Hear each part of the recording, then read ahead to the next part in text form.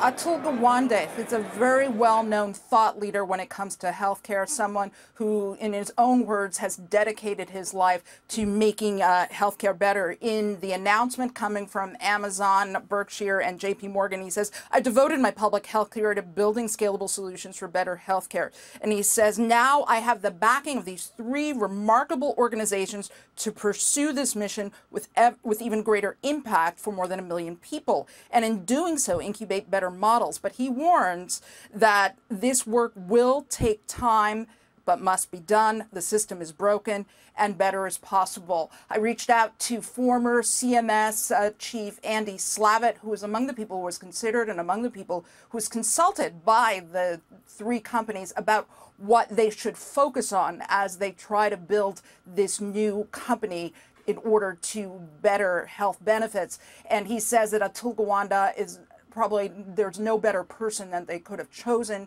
He says not just for his expertise, but also for his moral leadership. Gawande is a surgeon. He works at Brigham and Women's Hospital in Boston, also on the faculty of the Harvard T-Chan Medical School, as well as, again, he is a well-known thought leader in the area of healthcare, and I can tell you healthcare Twitter is exploding this morning.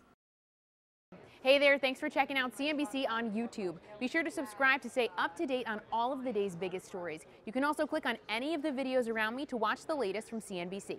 Thanks for watching.